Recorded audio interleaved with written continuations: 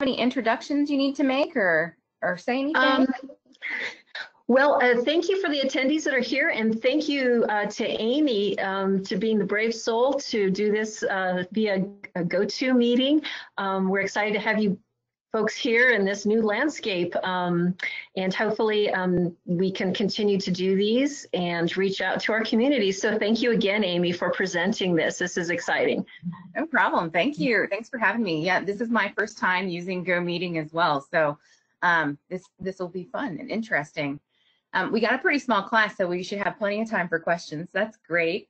I'm going to go ahead and turn off my camera just to not be distracting. So there I go. Hopefully you still hear me okay. So, yep. All right. So today we're going to talk about growing small fruits in Colorado. Before I moved out to Colorado about 4 years ago, I was actually a research analyst for the University of Kentucky's fruit and vegetable program. And I also ran a small farm for Morehead State University, also in Kentucky. So I had was able to get my feet wet in a lot of different areas of small fruits. So I've worked on projects growing strawberries, raspberries, blackberries, blueberries, some bush cherries, and then some other tree fruit and stuff. So it was a lot of fun to do that kind of work. Coming out to Colorado, though, things are very different here, and so I've kind of had to relearn a little bit of what I learned back there. So today, during our class, we are going to cover the following small fruits. So we're going to start out, we're going to go really in depth with strawberries and raspberries, because I feel like these are the two fruits that most people are growing. And they're also somewhat easy to grow here. So we'll start out with those. We'll touch on blackberries. We'll touch on blueberries. I'm probably not going to tell you what you want to hear when it comes to blueberries. They're difficult to grow here. And then we'll cover a group of the ribes, which is currants, gooseberries, and josta berries. Those are all really closely related. And then if we have time, I will try to get to grapes.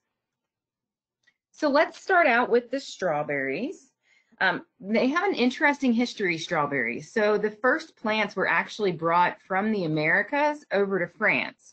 So there was a plant brought from North America and a plant brought from Chile over to France, and then they crossed them there way a long time ago, and that's how we started to make the strawberries that you and I are used to eating today. So it kind of has an interesting history to it.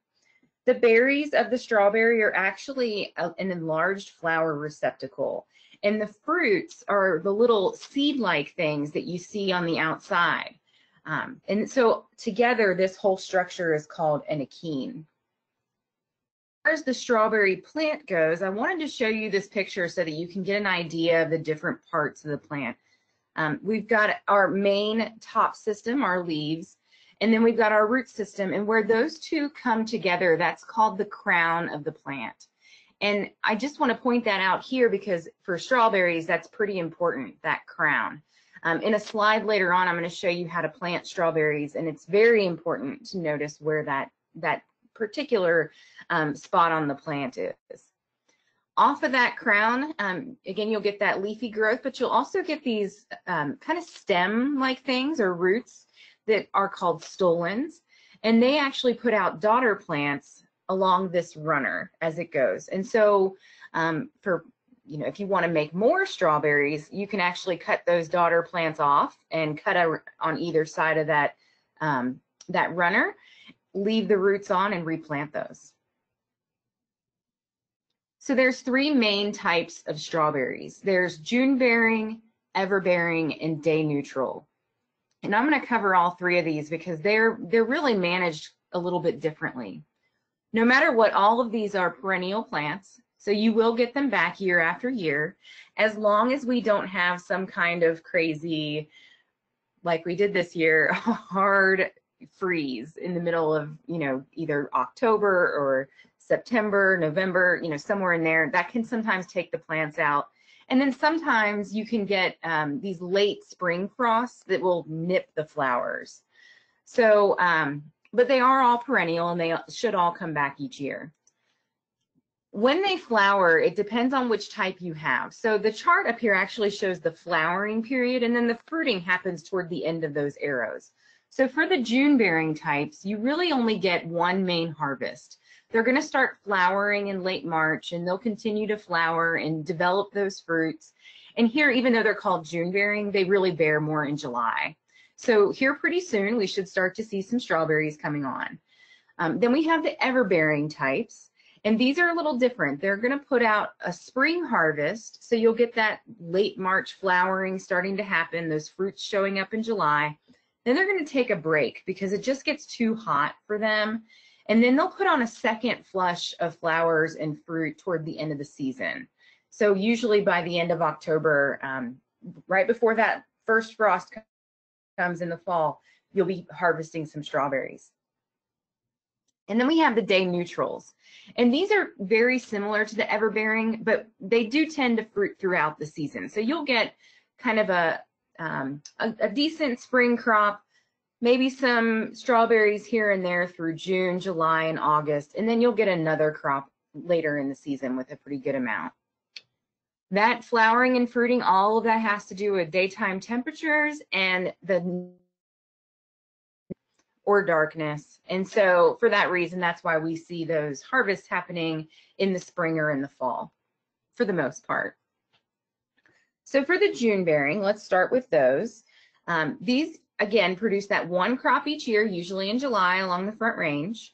The flowers are actually set the previous fall. You don't see the flowers until March or April, but they set those little flowers way back in the fall. Again, this is why you could lose your crop. So similar to lilacs. They do tend to have the larger fruits, the higher yields. They tend to be a little more flavorful. So some people want to take this chance. But again, because of that, those big swings in temperatures and those late spring frosts, if your flowers do get hit by that late spring frost, you've lost your shot, because again, this is only one harvest per season. These are really popular for making jams, for freezing, for fresh eating. These are the kinds that you would probably be dipping into chocolate to make chocolate covered strawberries with. So here's some cultivars that are great for Colorado. You can try any of these out. And again, just email Chris and she'll get you the copy of the slides, so you'll have this list for you. I don't know all the different attributes of all these different varieties, but I do know that these do tend to do pretty well in Colorado. There are a few that have been tested and don't do as well, and those are at the bottom. So avoid planting Dunlap, Fairfax, Robinson, and Red Star. They're just not going to be quite hardy enough for here. So that was the June bearing. Again, now we've got the everbearing. We've got those two fruiting cycles happening in early summer in July, and then again in the fall. These are going to be a lot more reliable here in Colorado, just because of that cold weather. If you lose your flowers in the spring, that just means you're going to have a heavier crop come fall. So you're not out for the year. Again, they might fruit lightly between those heavy crops, and these are going to be smaller berries. So just know that. It's kind of, you take what you can, you know. So here are some different varieties that do well in Colorado. Fort Laramie is a really popular one. I hear this one mentioned a lot. I personally just bought some quinolts this year and planted those up. I was a little late on my planting. It was maybe about 3 weeks ago, but they're doing okay. They're growing. And then Ogallala is another good one. Two that don't necessarily do well here are Ozark Beauty and Rock Hill. So then we have this interesting day neutral strawberry. And this is actually a everbearing strawberry that was bred into these day neutral types. So all day neutral strawberries are actually everbearing, but not all everbearing strawberries are day neutral. So that's a little confusing. But again, just know that they're going to flower and set their fruits for most of the summer and the fall. And they might get into these cycles where every 6 weeks you're getting another little crop of fruit. These don't like to be super hot, so you'll see that the blossoms are going to slow down sometimes and maybe even stop during hot weather. Just wait it out. You can provide a little light shade covering, and that might help get them through that hot spell. They do need constant light fertilization because they are flowering and fruiting through the whole season. And I'm going to talk in a few slides about how to fertilize all these strawberries. The plants for day neutral are sensitive, again, to the drought and to the heat. So irrigation is really important with those day neutral types. You want to make sure that they're not drying out. And again, just like the other everbearing types, the fruit on these is going to be pretty small, but still tasty. So here are a few cultivars that do well in Colorado: Tribute, TriStar, and Fern. These day neutral types were actually developed from plants in the West, so they were kind of made for, you know, being reliable here. So some tips when you're buying your strawberries: you want to purchase those plants bare root in early spring. So you may have missed the mark this year, but if you can still find some out there on the market, I don't think it's too late to plant. If they are the everbearing and the day neutral types, you might still be able to get a little bit of crop at the end of the season. You could probably plant the June types. Just know that you won't get any fruit till next year. When you're searching for your zone, and I say this for all of the fruit crops, whether it's apples or berries or whatever, you might want to just consider yourself a zone down from what it tells you you're at. So here in the Greeley area, we're usually typically zone 5B. I like to just say, let's go with zone 4. And that just means it's going to handle a little bit colder weather. Again, we just have to really work with our Colorado climate. So if you're choosing something that works well up in Montana or Canada, it's going to do well here. So, all right. So talking about all of these types of strawberries, let's talk about how to grow them. When you're choosing a site for your strawberries, you want to make sure you have at least 8 hours of sunlight and protection from wind as well. They definitely need their sun. As far as the soil type goes, and this is pretty true with most of your fruiting crops, they really need a well-drained soil that's pretty high in organic matter.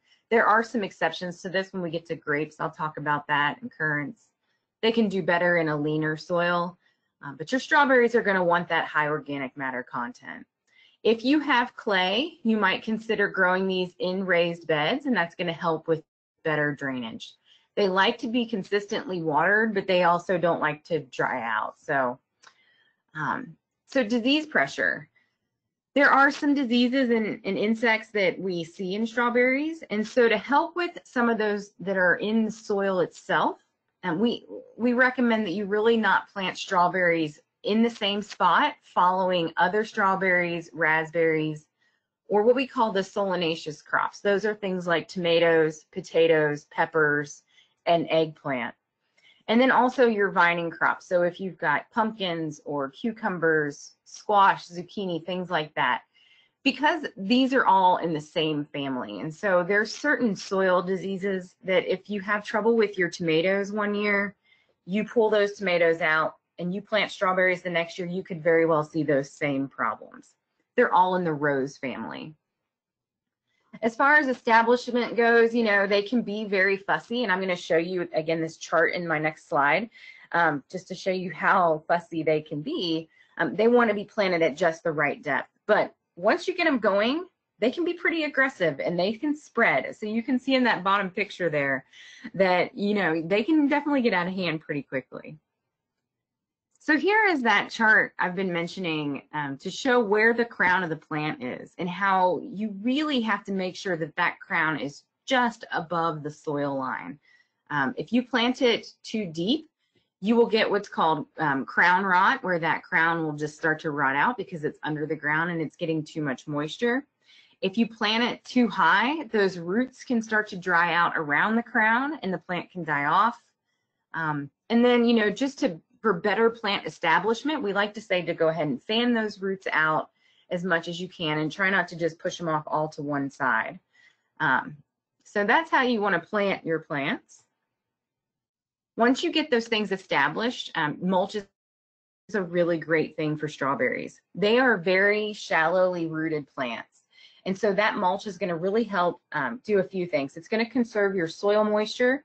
It's going to keep your soil temperatures nice and cool just underneath that mulch.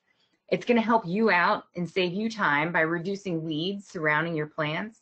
And again, I said these are shallow rooted, so if you're going in there and trying to pull weeds, you can easily pull up these plants at the same time. And so you want to use that mulch to help reduce the weeds that you do have.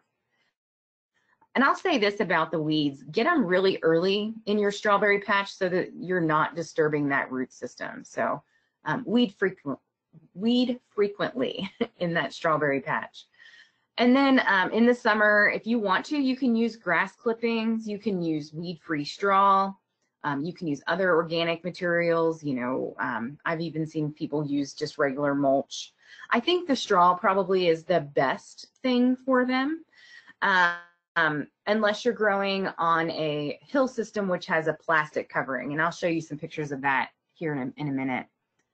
If you are going to use your grass clippings from your lawn, just make sure that you've not been applying herbicide to your lawn, because then you could take those grass clippings and transfer them to your garden beds, and that herbicides can start to kill your plants. So just make sure you're not using grass clippings with herbicide.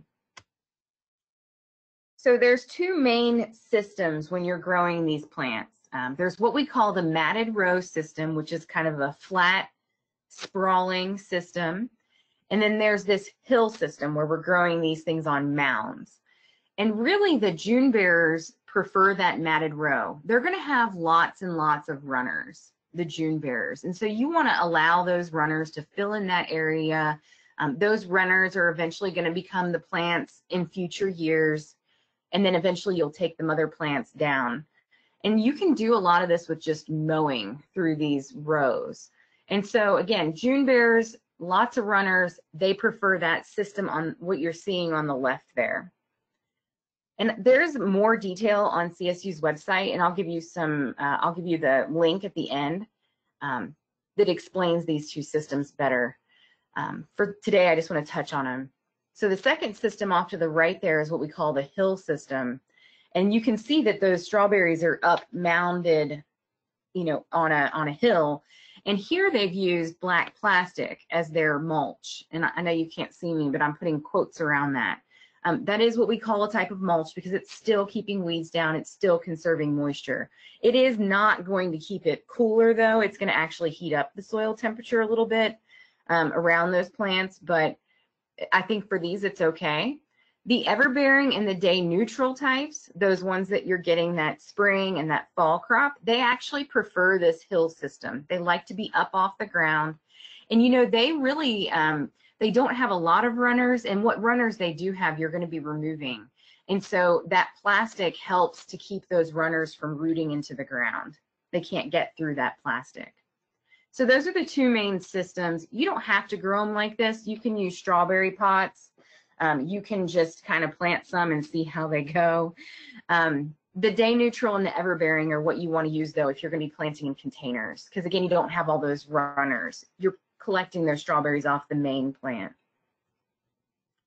So for the June bearers, the ones that we talked about in that matted row system, it's kind of flat and you let them kind of run.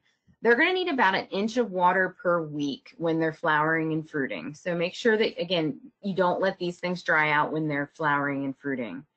If you want to, though, you can start to save on water as soon as they're done with that flowering and fruit set. Then you can really start to bring the water back. You want to wait until after they fruit, and then you want to fertilize. The fruits on these are pretty thin-skinned. They can get burned. You don't want to push them into leafy green growth when they're trying to set fruits. So fertilize once they're done. And when you do, you want to use what's called ammonium sulfate. And that's a 21% nitrogen product. But that ammonium sulfate, that sulfur in there, is actually preferred by a lot of fruits. So you'll see that 2100, that's just nitrogen, phosphorus, and potassium. You'll see that throughout my presentation today, that you'll use ammonium sulfate for a lot of these different fruits as its fertilizer. If you start to see the leaves yellowing out, just know that that's a symptom probably of overwatering, and you're likely leaching the iron out of the soil, and they just need a little bit of iron to help them back. And you can get micronutrient fertilizers as well if you need to add iron back in. For your everbearing and your day neutrals, with these, it's a little different. You're going to remove that first flush of flowers on your first year plants. We want to get all the energy going into building a good root system, growing a lot of top growth. And so as you go, this first year, I planted 10 of these. I'm going to be removing my flowers, and I'm probably going to go ahead and remove my flowers until the middle of July, just because I got a late start on the planting. But what that's going to do, again, it's going to push all that energy into the roots, into the tops. It's going to give you bigger plants. And then when they do start setting flowers and fruits down the road, maybe in say August or September, they're going to have more energy to work with. So you'll get a better fall harvest. I'm not going to expect to get any strawberries here soon. With these everbearing and day neutral types, you want to remove all those runners. You want to push all the energy into that main plant, that mother plant. With these, you fertilize a little bit differently. You want to fertilize throughout the growing season, not just once after it flowers. And to do that, you're just going to use a smaller amount of that same ammonium sulfate 2100 fertilizer. This is per 100 square feet, a quarter cup, and I don't think many of you are growing 100 square feet of strawberries, so it's very, very little that you're going to be using. And with these everbearing and these day neutrals, you're going to want to start a new patch every 3 to 4 years, and to do that, instead of letting the daughter plants go, with these you actually just want to replant. It's just going to help you get better plants to get your patch going quicker. I love this picture. Let's talk a little bit about harvesting strawberries. This is on a commercial level, and I think this looks like it'd be fun to just ride around the field in this laying down contraption, just picking strawberries as you go. It just looks like fun to me. When you're harvesting strawberries, though, in your home garden, you want to make sure that you're picking often. So every other day, if you can, during the peak of the season. These things ripen, they'll go from unripe to ripe pretty quickly. So you might leave one for a day or two, but then in a day or two, it's totally ready. And then you'll also see some that go a little overripe. If you're going to eat them right away, go ahead and just harvest those really red ripe ones. And you can leave the caps on the plants if you want to, if you're harvesting that frequently. But if you're not going to use that fruit for a few days, or you want to prolong the shelf life, that's when you want to really keep the cap on. That's just going to help keep that fruit sealed up and keep it fresh longer. You can actually harvest these while they're still a little bit pink, and they'll be better in a couple days of storage. Don't let fruit sit on the vine. Go ahead and pick that.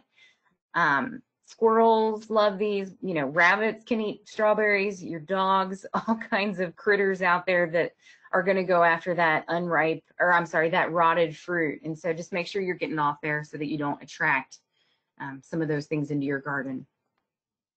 As far as winter care with your strawberries, you want to make sure, again, keep that soil nice and damp all the way up until that fall frost.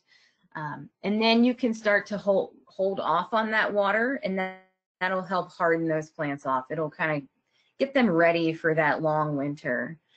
One final watering in November, right before that soil freezes up, is going to be great to help prevent that winter kill that we often see along the Colorado Front Range. That goes for all your plants, trees, shrubs, some of your perennials, your fruit plants like these. Give them a nice drink of water in November. And then, actually you should be checking them once a month throughout the winter. And if we get one of those nice warm spells where we've had 3 or 4 days in the middle of winter where you're not wearing a coat, you really need to get outside and water your landscape. In Colorado, a winter mulch of clean, seed-free straw or something similar is highly recommended. And so you can see this picture is actually from northern Indiana at Purdue, kind of around the Chicago area. And you can see how thick they're placing that straw on top of that hill. You really need to tuck these things in pretty well. Here in Colorado, it gets really windy, and so you might even want to take that straw and then cover it over with a little bit of bird netting or chicken wire or something to keep it in place, because we all know it will blow away over the course of the winter. And then as spring starts to come again, so here we are in early March, get out there and look for some new growth on those plants. And you can just leave the mulch where it is, that straw down, but just pull the mulch away from the plants and let them kind of get used to the spring temperatures, especially those ups and downs. So I like to wait to really start pulling this back until a little later in the season. So we do see some major pests and diseases on strawberries, but honestly, in Colorado, a lot of these aren't much of an issue. You might have something here or there. We are starting to see a little bit of what's called the spotted wing Drosophila. This is a little fruit fly that will lay its eggs in small fruits like strawberries and raspberries and blackberries. Pick often, maybe pick a little early, but it's just something that be on the lookout for that, because when you do get spotted wing Drosophila, it's something you'll probably want to treat for. It's not widespread or anything, but we have seen it pop up here and there. The other big one that we get around here are the last three: the birds, the rabbits, the deer.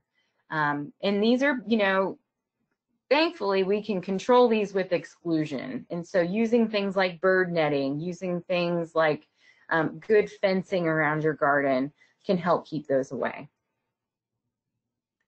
So any questions on strawberries from anyone?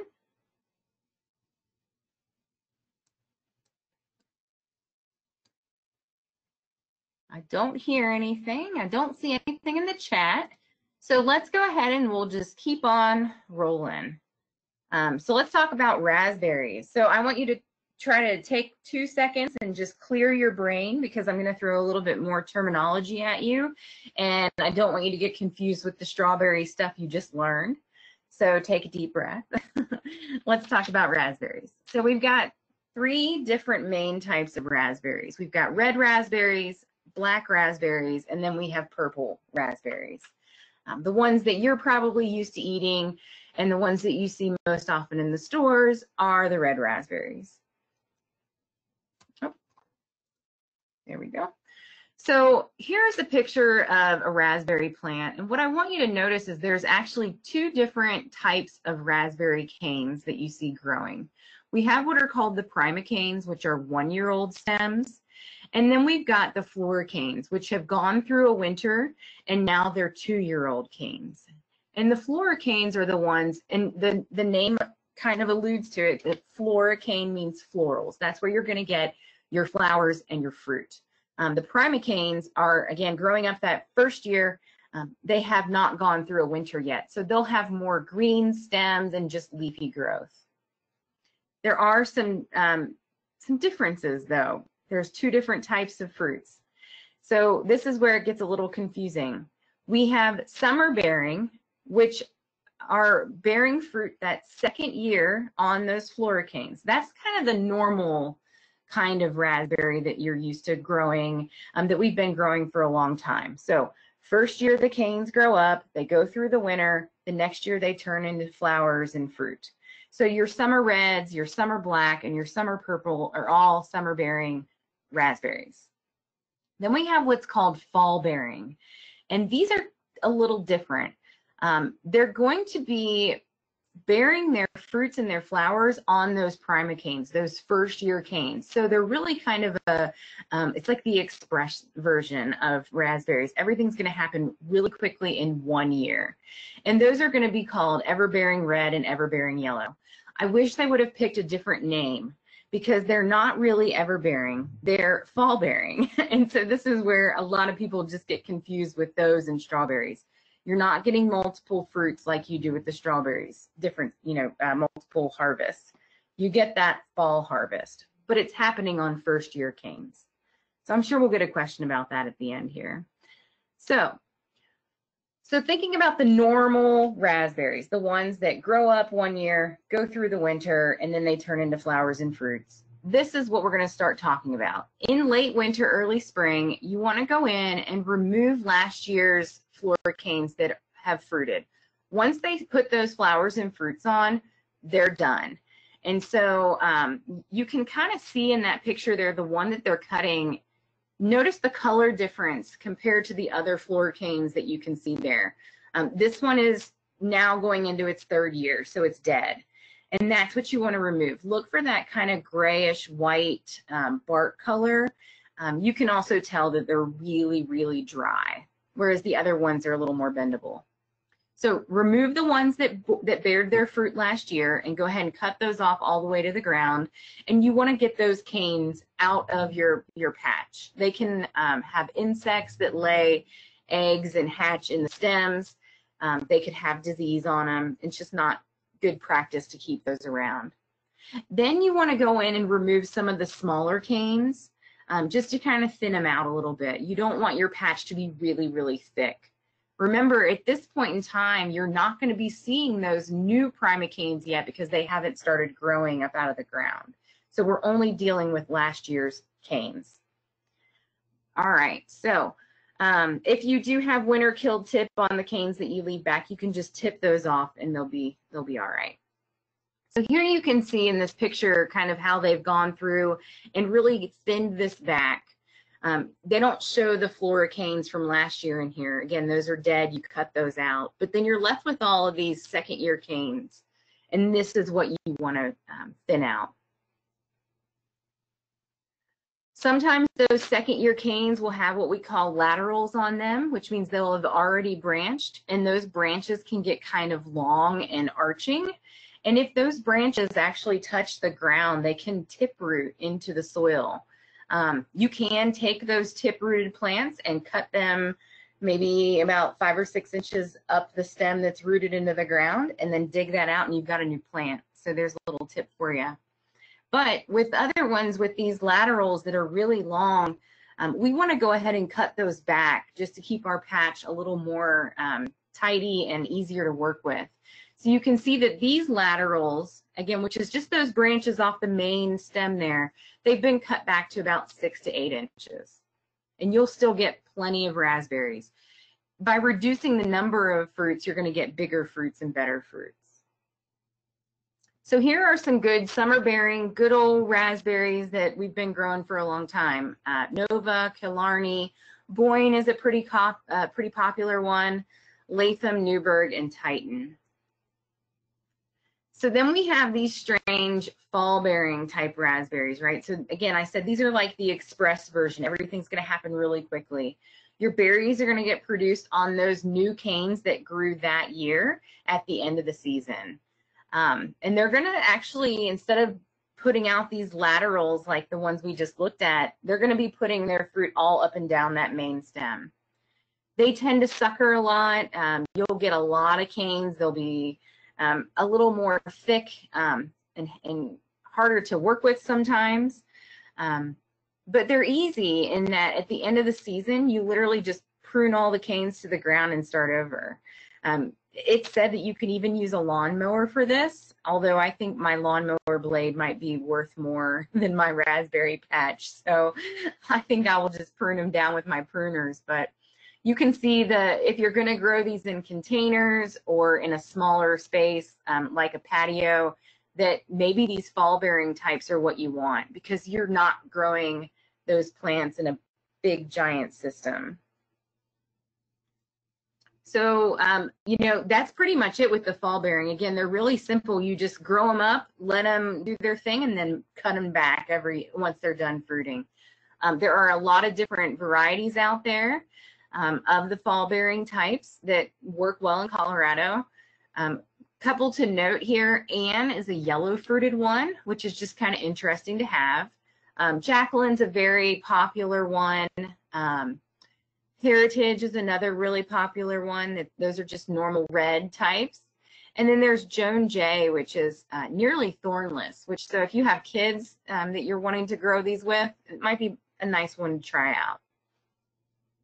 As far as all of these raspberries go, just know that this patch might last up to 15 years. So you really want to make sure you have good growing conditions for it. Just like your strawberries, they want to be planted in full sun with at least 8 hours of sunlight per day. And then also, like the strawberries, avoid that windy spot or give them some kind of wind protection. In my yard, I've got them kind of tucked in between my north fence and my east fence. So when that wind comes from the north, the fence is acting as a nice barrier for my strawberries.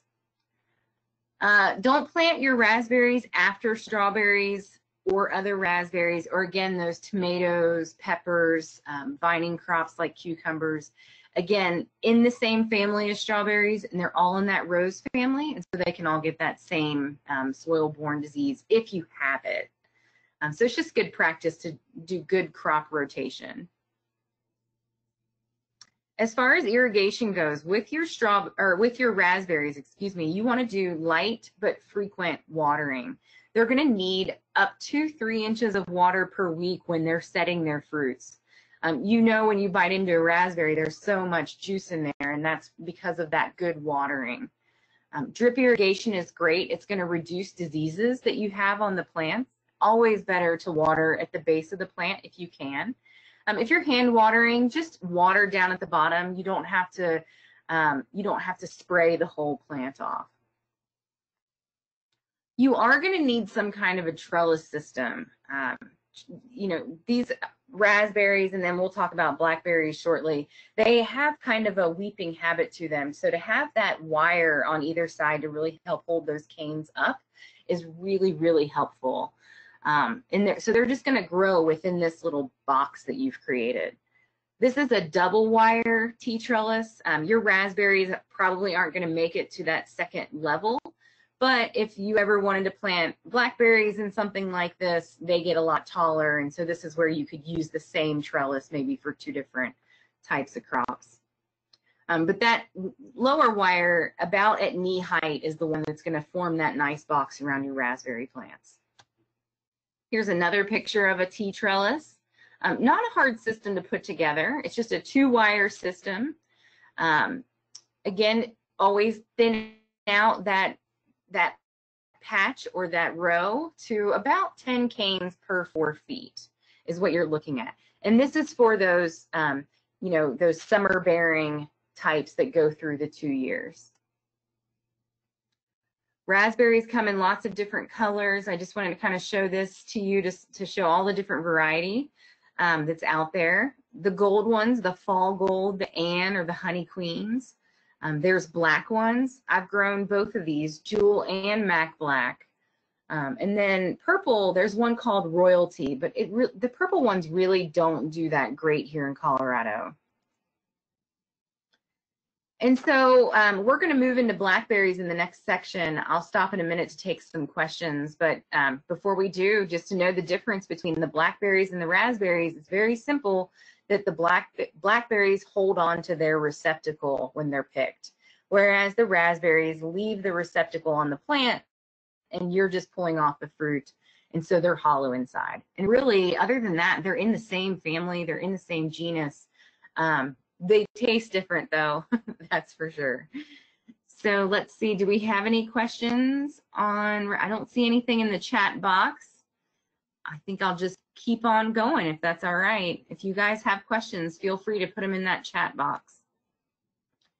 All right, so let's talk a little more about blackberries. Oh, I forgot, I have one more slide here. Before we get into the blackberries, we do have some that kind of, remember I said these are in the same family, the same genus. We do have some that are kind of right in the middle between the blackberries and the raspberries. And these are some hybrids. And so boysenberries, loganberries, and tayberries are kind of that in between, and they tend to be considered more of a blackberry type because they hold on to that receptacle inside the fruit. These aren't really that common here in Colorado though, because they do have hardiness issues, and you know, their watering needs might be a little different than what we can provide for them here. But just know that if you eat a boysenberry, that it's halfway between a blackberry and a raspberry. All right, now into the blackberries. So these are Rubus fruticosus. And just like the raspberries and just like the strawberries, there's different kinds of raspberries as well. So we have 3 main types, and these are all classified according to how they grow. We've got our erect blackberries that have a very stiff but arching cane. They can be somewhat self-supporting. They're going to be pretty upright in their growth, but they're not as hardy here. They can sometimes get killed off by the spring temperatures. And then these are the thorny kinds. So there are a few thornless erect types, but really the next type, the semi-erect, those are going to be a little bit more typical of what we see growing here. And these are going to be thornless for the most part. And trellising on these is going to be necessary. Sorry about my typo there. And then there's that third type, and this is called the trailing blackberry. And these really don't do well in Colorado. They really have a lower threshold of about 13 degrees, which we know it gets well below that a lot. So I don't recommend the trailing blackberries here. So the two main erect types that we grow in Colorado, and really this is kind of across the whole United States, are Prime Jan and Prime Jim. These have been around for quite some time. They are thorny, but easy to grow and pretty reliable. And then as far as those semi-erect types go, and again, these are also grown across the country, is Triple Crown and Chester. And I've grown both of these types as well. The Triple Crown is definitely thornless, nice one to grow, big giant berries. Some of these berries, almost the size, I've seen these things almost the size of a ping pong ball, which is just crazy. So when you're planting blackberries, they're very similar to that summer bearing raspberry, but just on a bigger scale. So, you know, again, the semi-erect cultivars, the Triple Crown and the Chester, do the best here. And so for those, you're going to want to give them plenty of room. You're spacing those about 5 or 6 feet apart. Whereas your raspberries and then some of these more upright blackberries, you can go a lot closer with those. As far as cultural needs goes, again, they're very similar to raspberries in terms of fertilizer, irrigation, and planting, just on a bigger scale. They get a lot taller.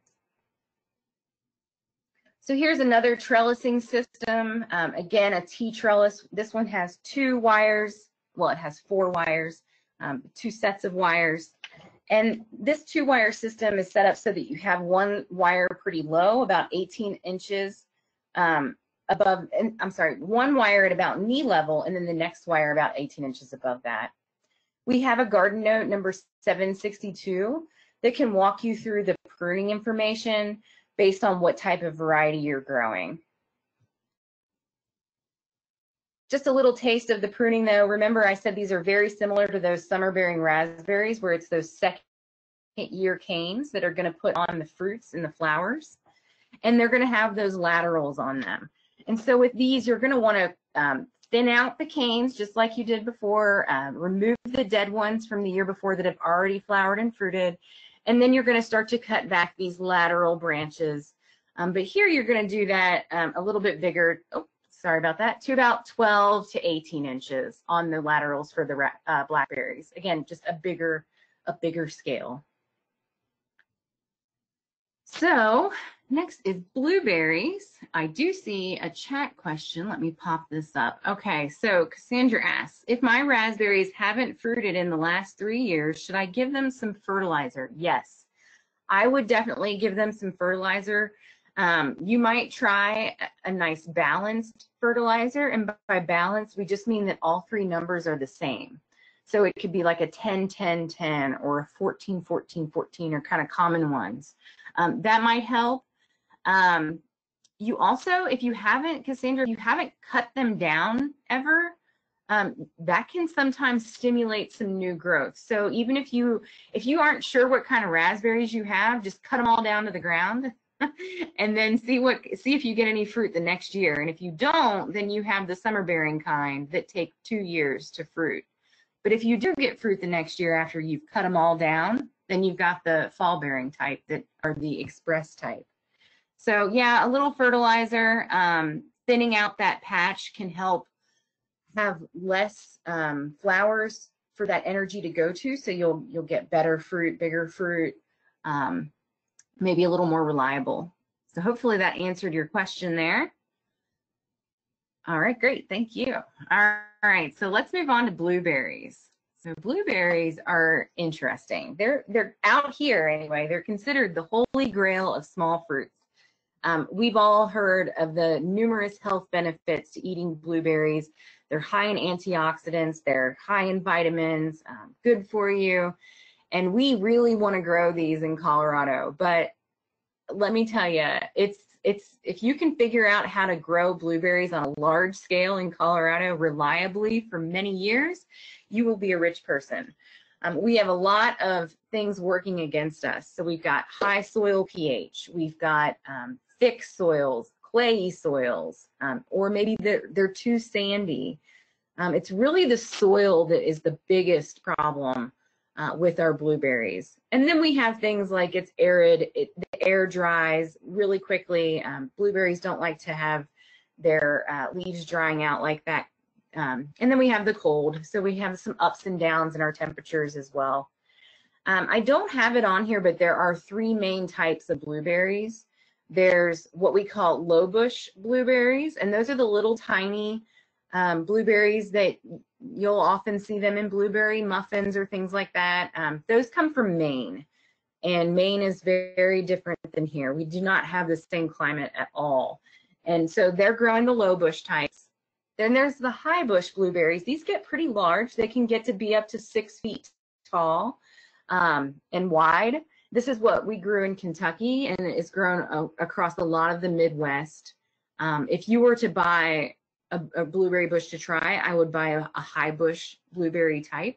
And then there's another kind called rabbit eye, and they're just, they're more for up in maybe like the Michigan area where they're very temperate, and they have those mild winters with lots of snow, but their temperatures don't swing like they do here. So high bush blueberries, if you're going to try this.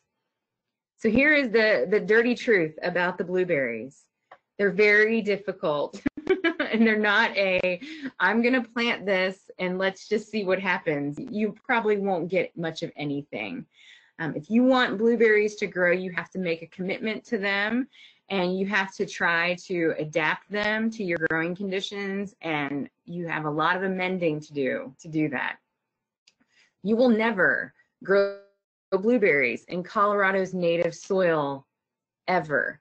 Now, I'm sure that there's people that want to argue about this. Oh, I have a blueberry bush in my backyard in Greeley, and it's been there for 20 years. And my question to you would be, have you ever gotten fruit off of it? And if so, has it been more than a handful?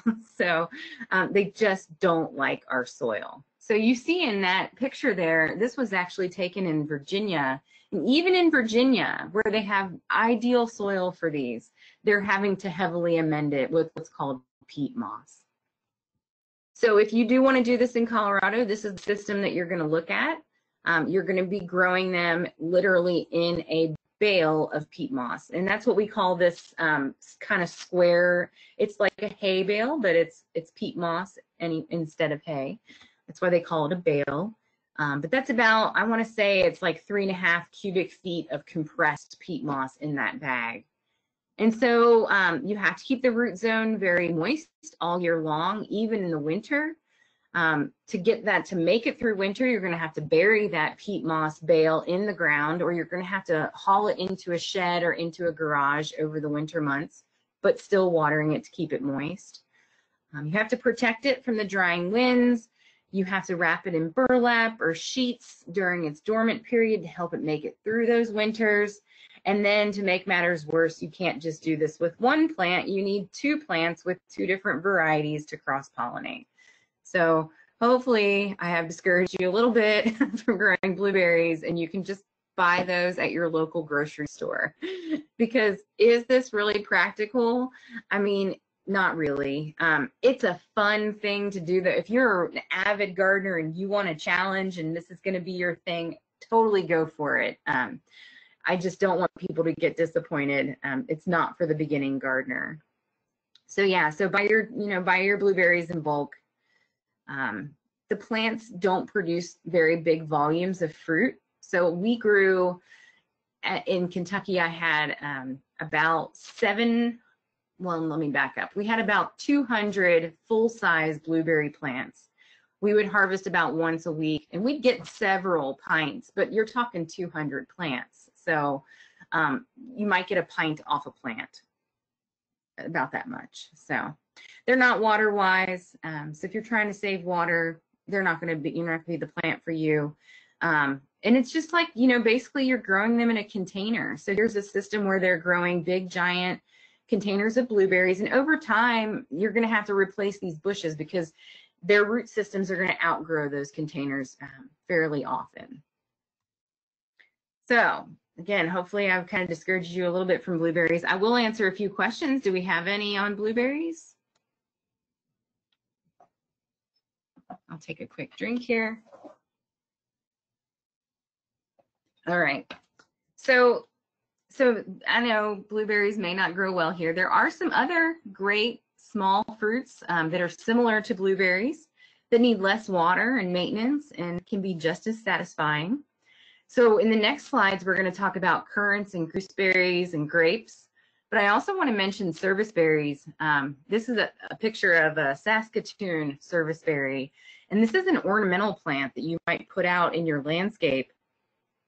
And you can get, you know, really nice fruits off of these. The birds also love them too, but just know that serviceberries are edible. So we're not going to talk too much about those. I do want to cover the currants and the gooseberries and the jostaberries. So these are all in the same family. These are called the ribes species. These are woody perennial shrubs that are about 3 feet tall to 6 feet tall, and then the same width. These are things that you can incorporate into your landscape if you want to have that edible landscape look. And really, they're quite ornamental too. Most of these are what we call self-fruitful, which means you don't have to have 2 different varieties. You don't have to have 2 different plants. Even on the same plant, sometimes even the same flower can pollinate itself. And these are really easily grown at higher elevations. You see these if you're ever, you know, walking through the mountains, taking a nice hike, look all around you, you can probably find some currants or some gooseberries around. And also why they do well in Colorado. So let's start out with the currants. So black currants, these are great for jellies and pastries, and they're really high in vitamin C, so very good for you. These are a little bit more sweet than the other types of currants. And so here are a few varieties that work well in Colorado. The picture there is the Allegan. I hope I'm pronouncing that right. But there's several varieties of the black currants available. Then we have red currants. These are a little bit more tart. And because of that, they're really more for jellies. You need to have that added sugar to make them palatable. I personally love red currant jelly. I like that tart flavor, and it makes a really nice barbecue sauce if you mix it with mustard and maybe a little salt and pepper, and you can add a little extra barbecue sauce in there. Fantastic. So red currants also grow very well in Colorado. The one in the picture here is called Red Lake. You can see it has a big cluster of fruits coming off of it. But there's plenty of other ones out there as well. And then we have the white currants, which are actually just red currants that have been selected out for a pale color. Sometimes people will confuse the white currants with the gooseberries that I'm going to show you next. But notice how the white currants are in a nice cluster here. They're grown, the berries form along these long chains of fruits. These are the sweetest of the currants. You can pick these right off of the bush and eat them fresh, really good. And there's, again, a few different varieties out there. So again, gooseberries, although sometimes confused with the white or the pink currants, are a totally well, they're not totally different, but they're kind of slightly different type of fruit. They're also self-fruitful, but these are born singly, so you don't see those big long chains of tiny berries. Instead, you get these larger berries about 1/2 inch in diameter that are here and there on the plant. There's European types and then there's American types. Here, the European types tend to be more susceptible to a disease we call powdery mildew, and that's just where the leaves, the surface of the leaf looks like it has a white fuzz or a white powder on it, and it can it can inhibit photosynthesis of the plant and kind of weaken the plant. It doesn't hurt the fruit necessarily. You can still eat it, and the fruit's not affected. But over time, that plant can be stressed. The American types, though, many of which are native to Colorado, tend to be a little bit more on the tart side. But as I mentioned, these are up in the mountains all over the place, and so you know that they can grow well here. They can tolerate our climate, and they can tolerate our poor soils. So here are some gooseberry cultivars for you. Lots of good acceptable varieties. The one in the picture there is called Pixwell. There's one called Welcome that I think has less thorns. So do know that some of these have thorns to them.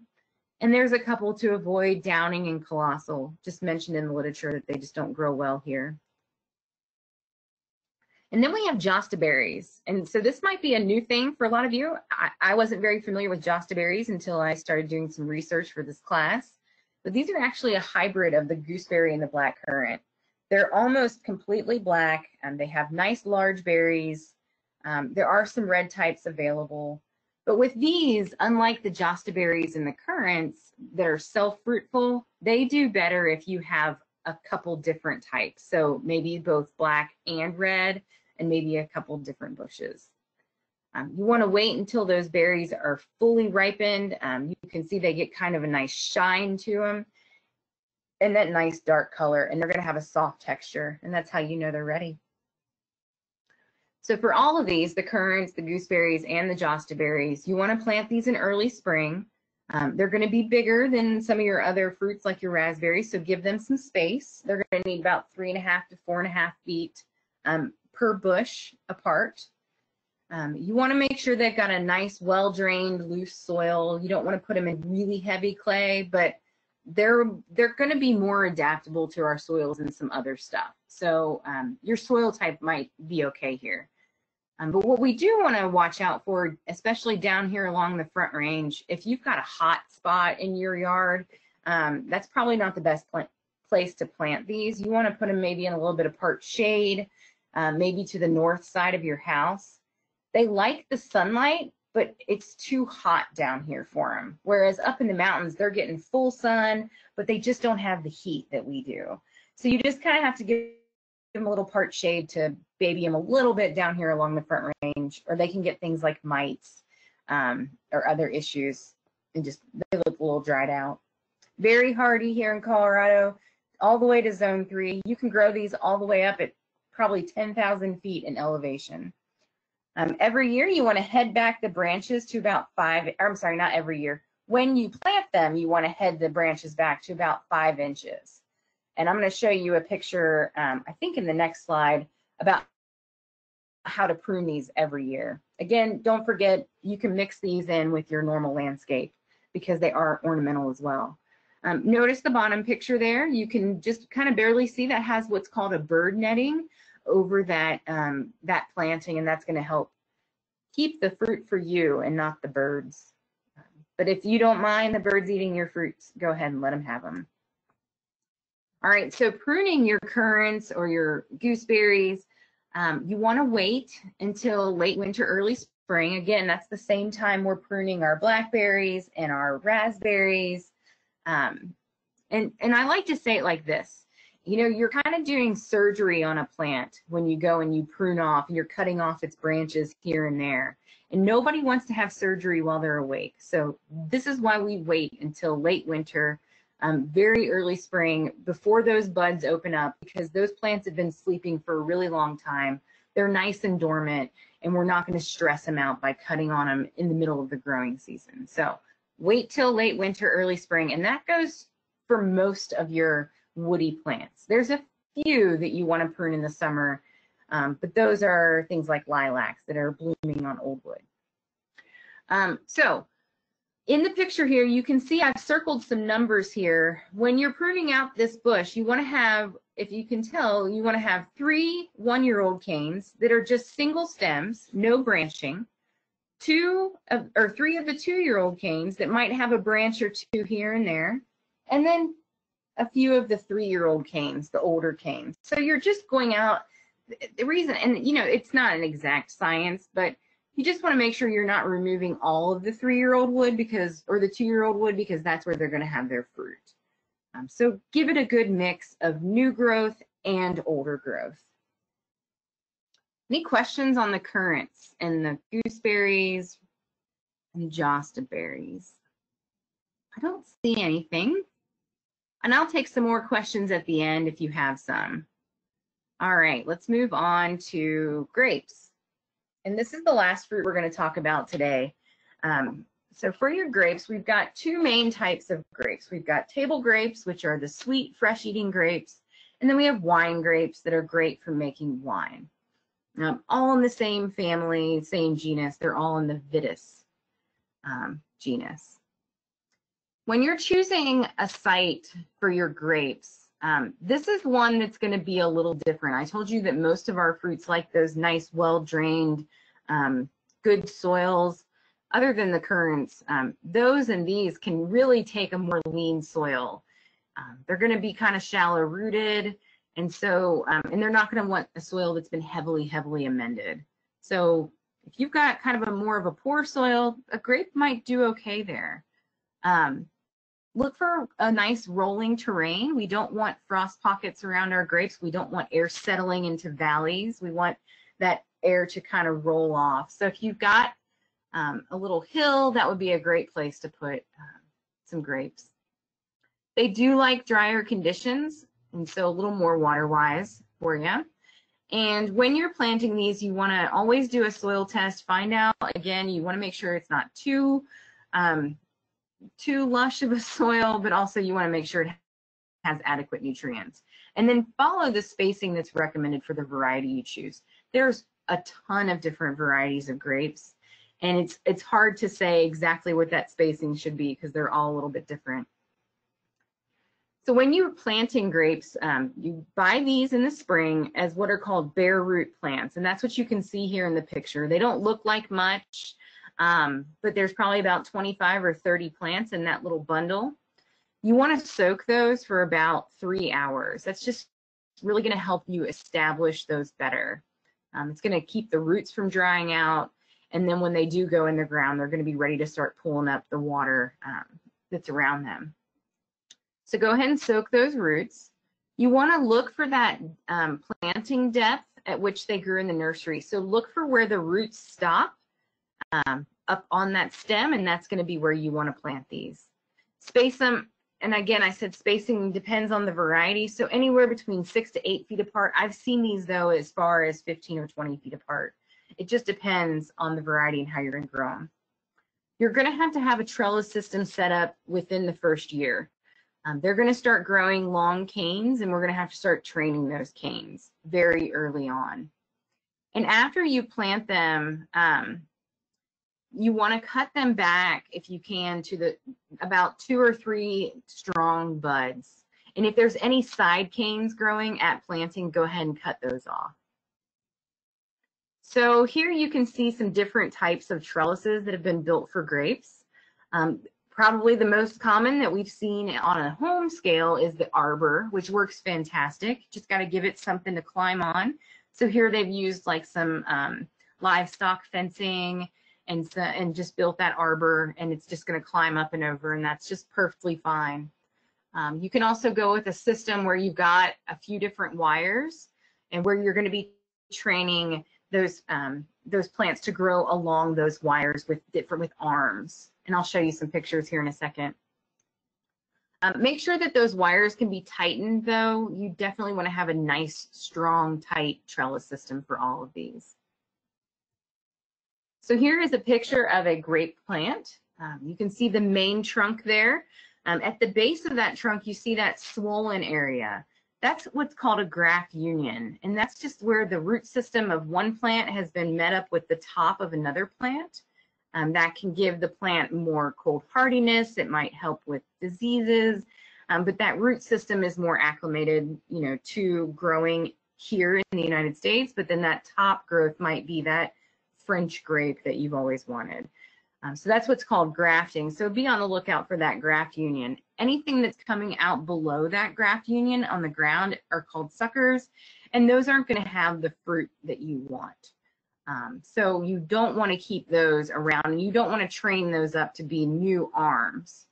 As you move up along that trunk, you do see that water sprout coming out. That could be a good insurance type situation where if your main arm or cordon, like the two at the top there, if one of those happens to die off, you can take that water sprout and train it into a new arm. Because it is above the graft union, you know you're going to get the same fruit back that you want. So then along the top, you see those cordons. Those are those canes that have been trained to grow along that wire. They're called the arms as well. And then off of those is where you're going to get your little spurs, which grow new canes and put your fruit set on. So there are a lot of different types of systems that you can grow grapes in. And in Colorado, we prefer the Niffin system, which is a 4-cane system. So you can see that at the bottom. There's a main trunk, and then there's a set of arms on the lower wire, and then a set of arms on the upper wire. Here's just another picture of a trellising or a training system.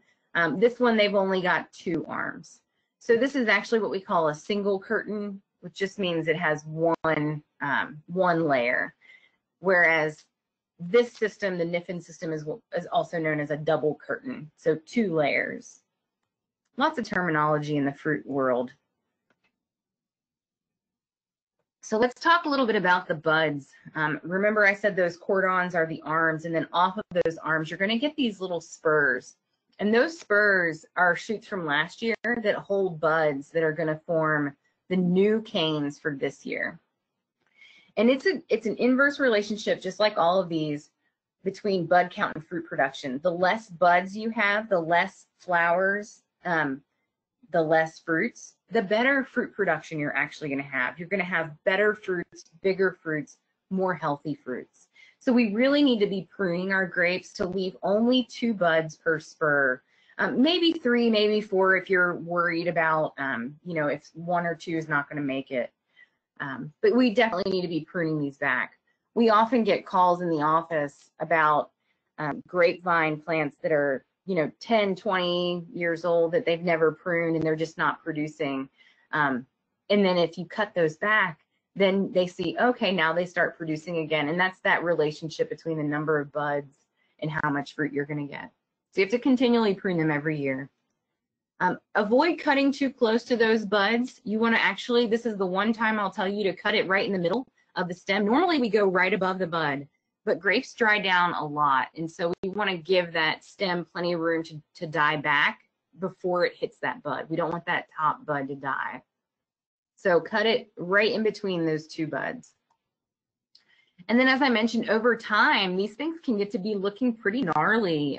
We're continually cutting and cutting and cutting, so that growth gets compacted along that arm, and they just start to look kind of Halloweenish, if you will. But you have to keep cutting them back like that to keep regenerating that plant. So I mentioned there's different types. There's table grapes, and then there's wine grapes. The table grapes are fresh-eating grapes. You can get either seeded varieties or seedless varieties. I don't mind the seeded varieties. I just, you know, eat them and then spit the seed out, no big deal. Some of these have really great flavor.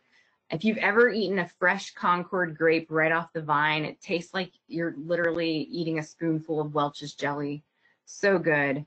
Niagara is similar to Concord, you know, that normal jelly grape we all think of, but it's a white grape.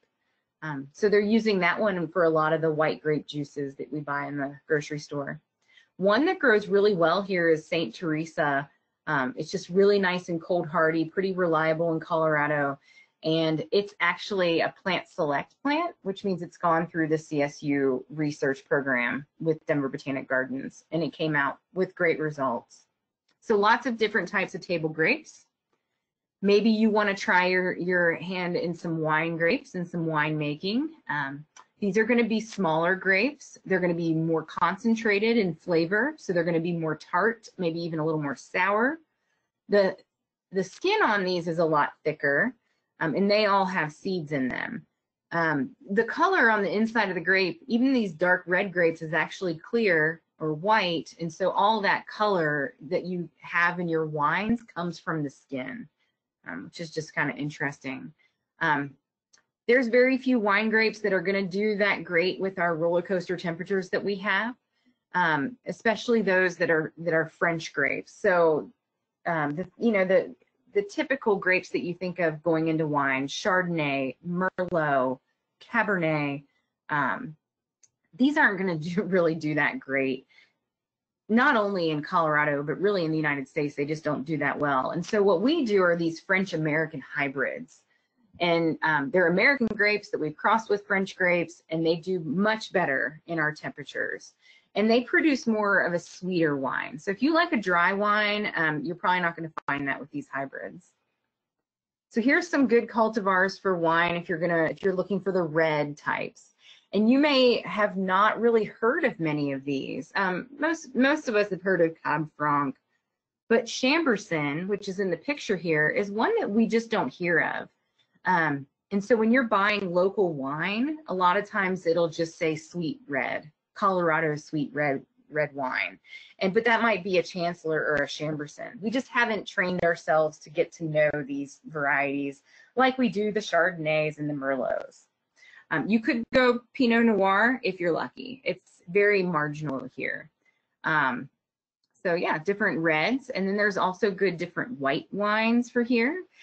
Again, you don't see Riesling, you don't see Chardonnay. Those are French types. These are those American French hybrids. So even back in Kentucky, we grew the Gewürztraminer and the Vignoble. And the Vignoble makes a really nice sweet white wine. And that's what you see in the picture here. So overall, you can grow grapes in Colorado. I was just down in the Boulder area about a week ago, and I saw somebody that probably had maybe 50 vines growing right there in their front yard. They made a little vineyard out of their front yard. I don't know if they were growing the table grapes or the wine grapes, but they looked like they were doing pretty well. A couple things, some problems that you can have with grapes. Poor drainage. They don't like to be sitting in water. They really prefer to be kind of up on a slope if you can, where they're going to dry, that soil is going to dry out periodically. The quality of your vines at purchase may not be the best with grapes. They're hard to even grow in nurseries sometimes. So maybe order a little extra and hedge your bets. Don't plant these too late in the season. You want to make sure that these go in the ground early on because they want to have some time to get acclimated. And then, irrigation wise, again, make sure that you're not over watering these, but they do like to be wet, or not wet, but they do like, what's the word? Consistent moisture, but not wet. And then it's hard to control weeds and diseases around grapes, just because sometimes it's hard to work around those shallow root systems. So there's some issues, but it's doable. All right, so that concludes our class. I do want to bring your attention to all of the CSU resources that are available for small fruits. So if you just go and do a normal internet search and just type in Colorado Master Gardener small fruits, it will take you to this page. And you see on here, we've got great information out there on all of the fruits we talked about today, even a couple we didn't talk about. And you can really find a ton of great resources on all different gardening topics on that same website. And so I think that concludes everything. So let me pop this back up. I'll take any last questions if you have them. And I will also pop my camera back on. Great. And so if you want to, I think you might be able to unmute yourself, maybe. I don't know. Sandra, maybe we have that set to where they can't. But if you have any other questions, we can pop them in the chat. Here we go. When do Josta berries fruit? That's a good question. I'm not sure I know the answer to that.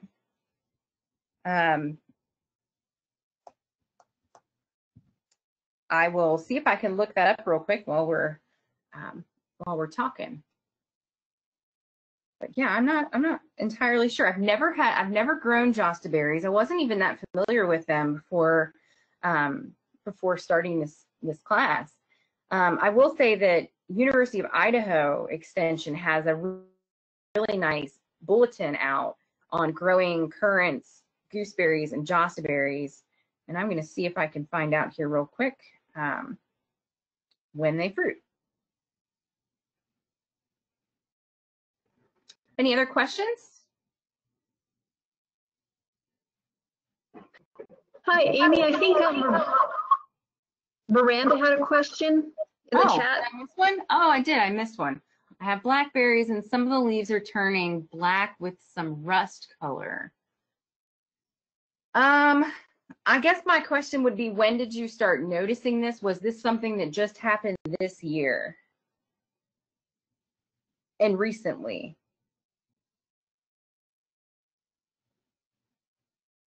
And so, yes, it was a few weeks ago. Okay.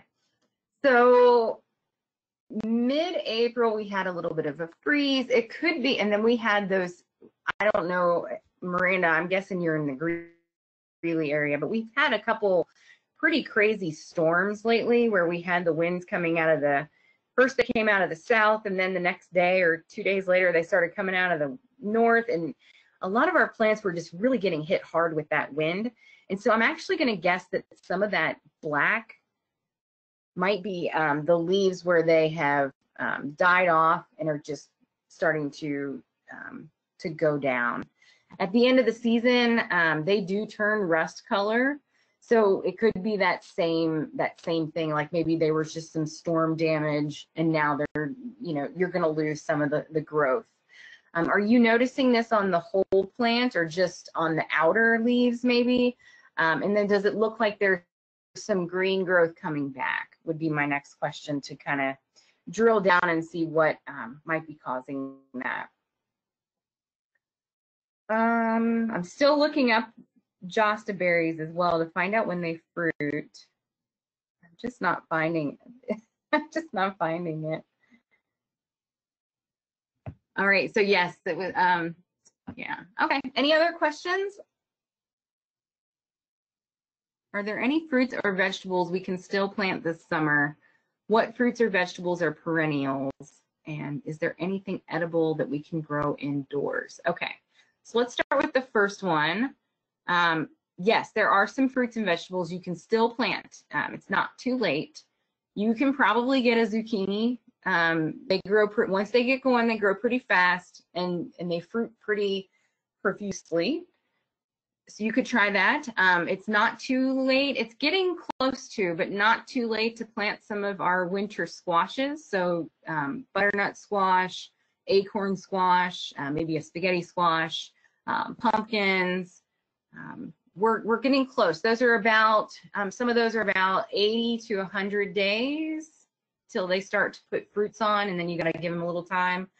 But maybe you could try that. What fruits and vegetables are perennials? So for the fruits, most of our fruits are perennials. Gosh, I don't off the top of my head, I can't think of, the only thing I can think of that might be an annual, I can't think of anything off the top of my head that might be an annual as far as the fruits are concerned. Vegetables, most of our vegetables are annuals. So it's kind of opposite. Fruits are perennials, most vegetables are annuals. Vegetables come to us from all over the world, mostly along the equator, and so they don't make it through our winters. So all of those things you're growing in your garden, like your lettuces and your tomatoes, peppers, squashes, cucumbers, those are all annuals. You have to replant them every year. There's a few that come back year after year, one being asparagus is a perennial. And then there's, I'm sure there's a garlic would be one that's kind of a perennial or a biennial. But yeah, most of those are annuals. And is there anything edible that we can grow indoors? You can grow a lot of stuff indoors that's edible. The problem with growing indoors is you have to be prepared for the critters that come along with growing stuff indoors. So you might get some fungus gnats, you might get some fruit flies, you might get some white flies in your home. And those come along mostly with fungus gnats happen because the soil's consistently moist, and so they're just going to use that as a little breeding ground. But you can grow plenty of stuff inside. You can grow some herbs inside, like basil would do really nice inside. Let's see. I mean, really, you just need to have the space. Lettuces you can grow indoors. You can get one of those tower gardens and try that. So, but mostly one of the bigger problems with growing indoors is you just don't get enough light. Even in a south-facing window, it's often not it's not enough light for a long enough period of time to really give you good growth. But it can be done. Like I said, some of the lettuces can do well indoors, and then herbs. So on the, looks like on the blackberry question there, on the outside with more growth. Yeah, I'm gonna stick with my answer to you, Miranda, that I'm pretty sure that was just where those outer leaves got hit with the wind so hard that it dried them out and they started to turn black and maybe red and are gonna probably just fall off. You can go in and just prune back a little bit, cut that damaged growth out of there, and I think they'll be okay. All right. Well, I think that's got it. Thanks for joining, everyone. Yeah, thank you again, Amy. This was very informative. And again, I'll go ahead, if any of you are interested in a PDF copy of the PowerPoint, I'll go ahead and put my email address in the chat, and then I'll send that out to you. So Great. Thank you so much again, Amy. This was wonderful. You're welcome. All right, well, thanks for joining. We'll do this again. Thanks. All right. Have a good day, everyone.